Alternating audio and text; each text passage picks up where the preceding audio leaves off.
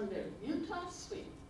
I was in a plaza in Greece, and it was a very hot day. And this gentleman came into the plaza with a push cart, and it was shaved ice. And then he had all these pomegranates. They didn't look like our red pomegranate. They looked more like this, all on top of the shaved ice. And I stood there and I watched. People would walk up with a coin, give him the coin. He would take a pomegranate. He would massage it, stick a hole in it, put a straw in it, and they walked away. All right? Don't try that one. It's wonderful. It has a very crunchy outside skin. It'll burst on you, and it'll make a mess. But this one has a very pliable skin.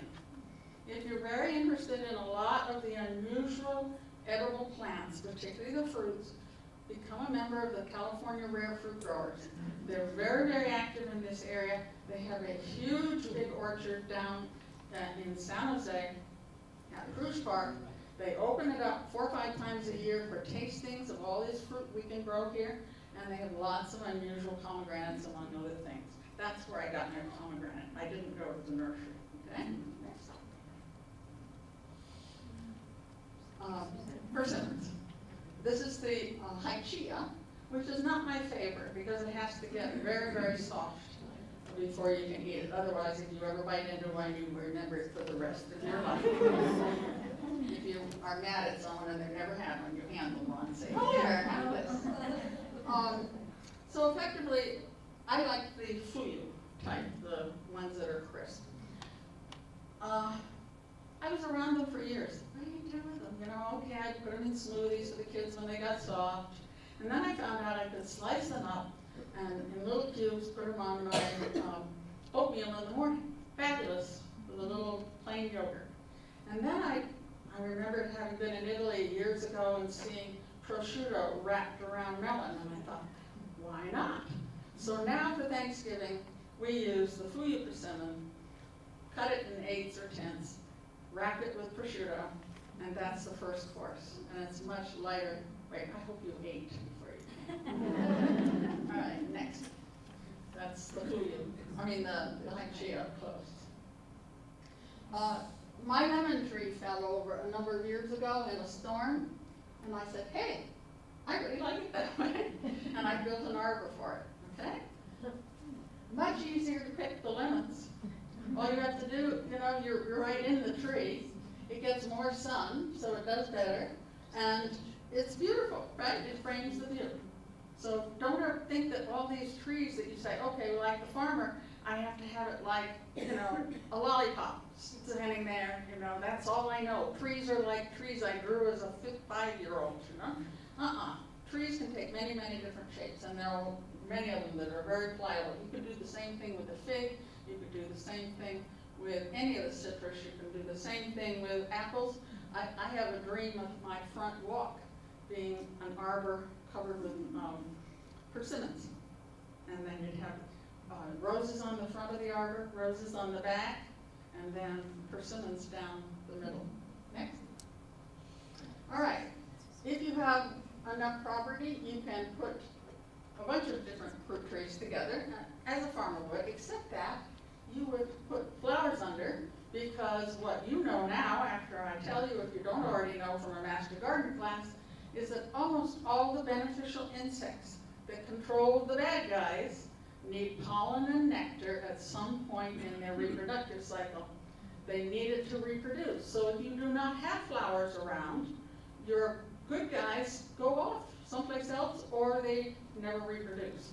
So a good, healthy vegetable garden, a good, healthy orchard, any edible garden needs flowers, lots of flowers. Next.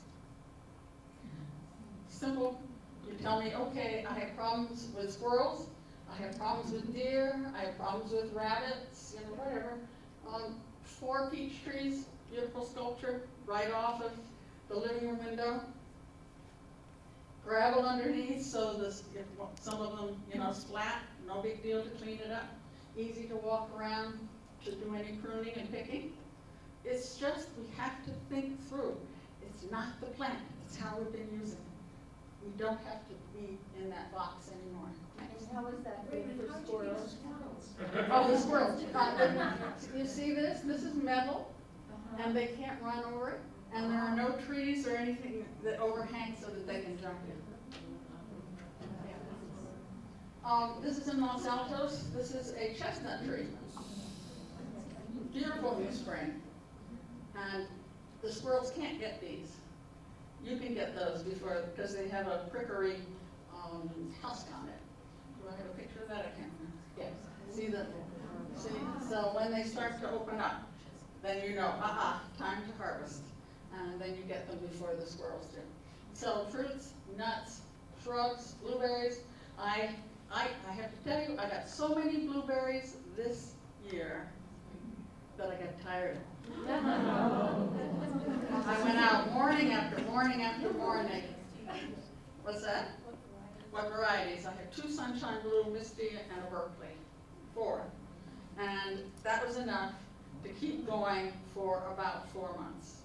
And I finally said to the neighborhood kids, okay, you can have them, because they've been asking me, and they're very good. They know, this is for Roz, this is for the kids, this is for Roz, this is for the kids. They can have strawberries always, but the blueberries they always have to ask. Okay? I grow mine in both. The key to growing blueberries is soil pH. And there's a tremendous amount of information on growing blueberries in the Santa Clara Valley. We are blessed. We had as our extension agent, the university extension agent for many years, Nancy Garrison. And she trialed out many, many dozens of varieties and saw which ones do best here. And they have, a lot of that should be on the Master Gardener website. And California Rare Fruit Growers has information about it. And soon, you know, my book has information about it, all that. You will find lots of information. One of the key things in growing blueberries is soil pH. You must keep it very acidic. They have very strange roots. They're kind of brown and wiry. They're not white roots. And so they can only take up a certain amount of nutrients. You can kill them if you put any strong commercial fertilizer on them. But if you use compost, I use a little of my chicken manure, and I use sulfur the way I would if I had azaleas. But the other issue is that you can't use just drip irrigation under your blueberries. The soil, when soil dries out, it loses its acidity. It turns alkaline. And our irrigation water is alkaline. So you have to keep it wet, you have to keep it with lots of organic matter and sulfur, and I use little spray heads underneath all my blueberry bushes. Okay, next. This is pineapple guava. The flowers are absolutely delicious. The birds and the squirrels go after the flowers as much as they do the fruit, but it doesn't matter because it still pollinates and you don't lose any fruit. Next. That's the fruit if you're not familiar with it. And you scoop it out, and it has kind of a tropical resinous flavor to it. Next. Strawberries. I find if I grow strawberries that dangle out of something, I have all different kinds of strawberry situations, and they all dangle. If you have this on the ground, they tend to rot. They tend to get slugs in them. They get pill bugs in them, and the birds are more apt to get them. When they do that, the birds really can't hover, and the slugs don't, I guess, no, they're not smart enough to go find it. I don't know why. They just find everything else. But the fact of the matter is, if you want to grow them, there's a reason they have strawberry jars, and you can buy all